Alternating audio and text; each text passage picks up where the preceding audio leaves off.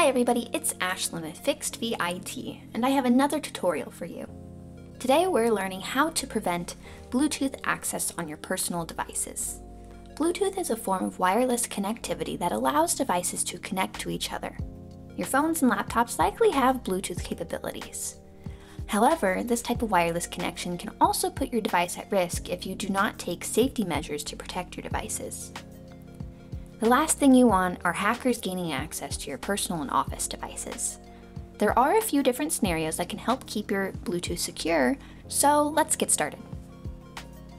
First, let's look at how to prevent apps from accessing your Bluetooth on your Apple devices. First, open the Settings app on your iPhone or iPad. Then, scroll down until you see the Privacy tab with a blue hand symbol. Click that and look for the Bluetooth tab. Now you will see all the apps that have the ability to use your phone's Bluetooth. Double check this list and make sure you're okay with all the apps that have access. To disable access for a certain app, toggle the bar on the right so it's no longer green.